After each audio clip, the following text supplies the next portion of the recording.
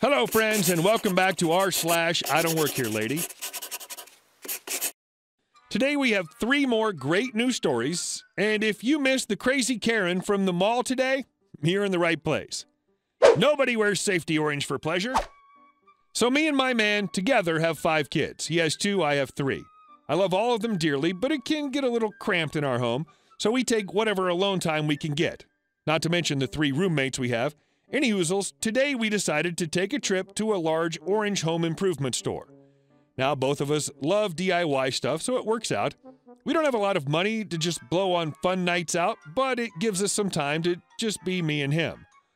Now, something to mention is, my beloved adores safety orange. He's got like 9 shirts, a zipper hoodie, a beanie that's truly eye-startling. He happens to be wearing one such outfit today. So we're hanging out in one of the aisles looking for a pipe plug. Our basement keeps flooding from a drainage pipe that's doing the opposite of its job, when I hear a telltale clearing of the throat. Being a regular lurker on this sub, I give him a little kiss to let her know that he's not an employee. I then take his hand and we walk to the next aisle. He gives me a funny look but shrugs it off and accepts it. The next aisle over is the beginning of flooring. Weird setup, I know, but it's ours. We're looking to replace our kitchen floor anyway, so it works out. I hear a louder ahem from the end of the aisle, and I look over, and she's, not kidding, got her arms crossed and tapping her foot. I don't want what's happened to so many others on here to happen to me, so I jump the gun and straight up hiss at her. No, I did not misspell something. You did read that right. I hissed at her. Sss. I wanted something that she wouldn't be able to accuse me of violence or inappropriate gestures, but would send the message, leave us alone. I thought about it many times while reading the stories, and I was very proud that I actually did it. It sort of had the desired effect that she looked beyond startled and shocked, and not a small bit confused. The look was awesome. She walked away. My love asked me what that was about. Concerned, I shrugged and said, I'll tell you later. I thought I'd achieved what was the impossible, but nope. So my sweetheart and I are looking at these gorgeous blue shiny hexagon tiles called mermaid something, when nature decided to get an attitude with me. I politely excused myself and took off running since the ladies' room was on the other side of the building. Dumb design is dumb. Now, this part of the story is mildly paraphrased because I, of course, was relieving myself. Apparently, this tea waffle waited till I left and immediately pounced, like she was waiting for us in the next aisle. More flooring, different type, wood paneling and the like. My dear one was just perusing the tiling, waiting for me to come when she grabbed his shoulder, spun him around. This is not difficult because he's short and lanky. She started poking him in the chest, spewing the basic diatribe that all Karens like to in these accounts. Vomit out. You are so rude. I'll have your job. You shouldn't be making out on the job. Blah, bitty, blah, bitty, blah. Most Karens don't say the last part, though. Now, my man hates being poked in the chest. 1, he finds it disrespectful. 2, it hurts. And 3, it's a sensitive area due to multiple surgeries he's had to crack open his sternum. He's had an artificial heart valve and a pacemaker since he was 10 due to his heart valve blowing at 4, but they sewed it back up till it blew again from lousy wound care. He slapped her hand away and stated what most Karens rarely listen to, I don't work here. This is where I come back in. I'm standing at the end of the aisle, her back to me, seeing if he needs my backup, when this D-bag canoe screams, bullcrap, nobody wears those colors by choice. You obviously work here, so stop lying. As she's saying this, she continues to poke him in the chest. He's getting angrier and angrier, barely containing the urge to flatten this F-sniffer. As she started poking him in the sternum again, I already started walking forward. I grabbed her wrist at the last word and dug my nails in just for a second. I left some indents, but nothing permanent. She screamed, "Assault! You just assaulted me!" I smirked because, 1, she finally had probably alerted one of the actual staff, and 2, I had her on the ropes. She just didn't know it yet. I looked her square in the face and said, "And what exactly would you call what you were just doing?" She snorted. Yes, snorted. I was teaching this unruly employee some manners. I bared my teeth. Are you blind, deaf, and stupid? I realized the first one when you mistook my man's attire for an orange apron. You know, the actual uniform of the store. I figured the second one because no one is actually stupid enough to think someone would lie about their place of employment while at work. But apparently I was wrong, because you honestly think the managers and the cops I'm sure they're calling right now are going to look at the footage of you repeatedly poking my boyfriend in the chest isn't assault? She spluttered for a sec, then spouted something along the lines of, "You shouldn't talk to your elders like that," to which I replied, "You don't look a day over 25, B. I am your elder. I'm 32. My man's 40, so he counts too. Now, get the F out of our faces before I lose my cool and use one of these tile samples and knock your teeth out." She recoiled. "You'd go to jail." And I smiled as evilly as I could.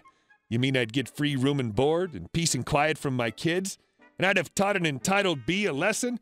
Win-win, you C-word." She backpedaled so fast, I swear you could see her kicking up dust.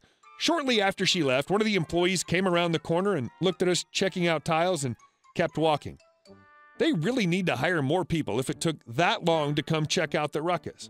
We bought our tiles and headed out to the parking lot. That's it. That's my encounter with the IWDHL story.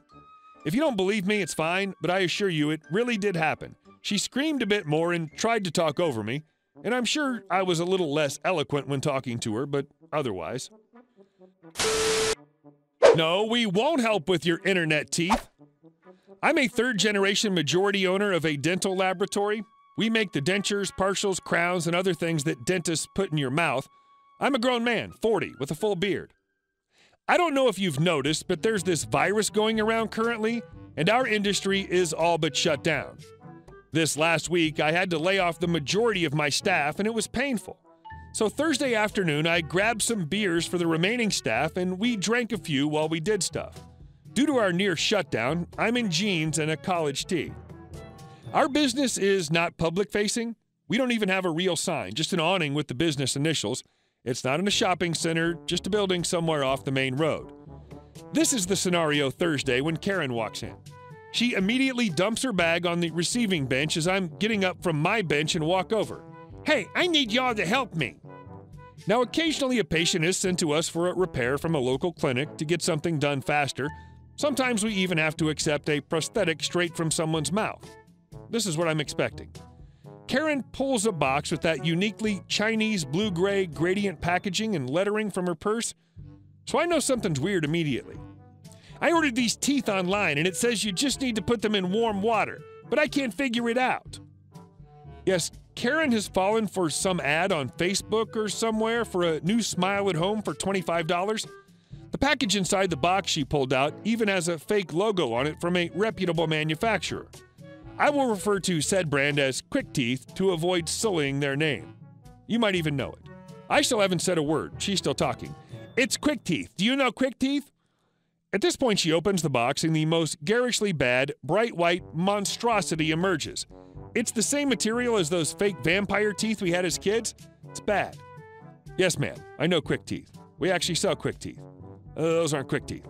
"Oh, they're not?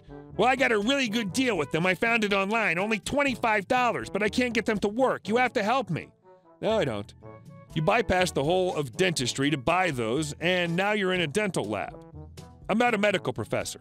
I can't see patients anyway without a prescription from a clinician, and you don't have one. Go see a dentist." She then jumped into a rambling story about moving soon. "Well, I just need someone quickly. I know the owner. Is he here?" Now it comes flooding back to me. She knows where we are because she applied to be a driver here over 2 years ago. She was not employable then, so I forgot her. "Lady, I am the owner." Record scratch. "Oh, well, you look good. Have you lost weight? I didn't recognize you." "No, I'm wearing jeans." "Oh, well," insert rambling story about needing her teeth fixed and how many dentists she's seen in her life. I just stand there, silently staring. "Okay, well, I won't bother you anymore." She then put her hand out to shake. "We're not doing that. The virus." Exit stage left. I wiped down everything she'd touched with Clorox wipes. Just wow. He actually sent a letter. Background. I used to work at an automotive parts store, and I guess people started to recognize me as I worked there for a long time and I was very good at my job. Often people would come in asking for me by name as friends would recommend my advice and service. I often repaired small problems in the parking lot if we were slow. Fast forward 2 years later. I hadn't been an employee of the store for a long time. I've been in a few times before, and none of the staff are the same by now, so I don't get recognized by anyone, not even the managers. But this old man, he knows me. I don't know that he knows me, but he knows me. So I'm looking for the correct oil filter for my brother's motorcycle, and all the while, this guy's just standing next to me, staring at me, waiting for something, and I have no idea what he wants. I'm dressed nothing like a member of the staff. After about 5 minutes, I'd had enough and asked him what he wanted. He says, "I'm waiting for you to help me." I asked him why, and he said, "You work here, don't you?" I said, "No, I didn't. I haven't for over 2 years." He said, "You're lying. You just don't want to help me because you're lazy." I said I'd be more than happy to help him if he just asked, but it was rude to stand next to me expecting assistance from a stranger. He then huffed and walked away. I saw him speak briefly with the new store manager, and he pointed at me and stormed out. The regional manager, who I still know quite well, actually sent me a text a few days ago asking me why someone sent a written complaint about my poor service to headquarters when I hadn't worked there in over 2 years. I laughed, imagining the grumpy old fart curled over his table, muttering profanities, furiously scribbling. Hey guys, thank you all for watching the video to the end, and I'll see you in the next one.